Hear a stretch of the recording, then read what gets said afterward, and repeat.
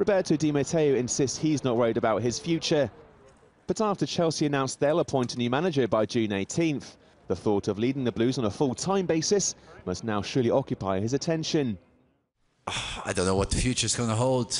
We are just very happy tonight to have made history for this club. It's the first time that we have won this competition, and it's very difficult to win it.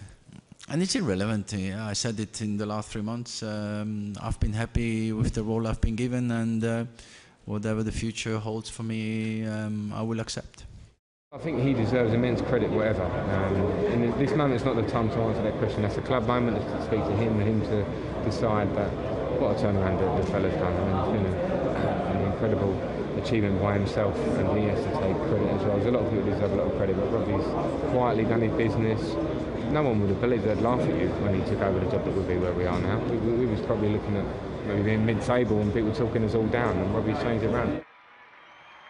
Chelsea looked certain to crash out of the Champions League when the Italian took over from Andre Villas-Boas in February. Under Di Matteo's guidance, they overturned a 3-1 first-leg deficit in their last 16 tie of Napoli and took the scalps of Benfica and Barcelona en route to the final.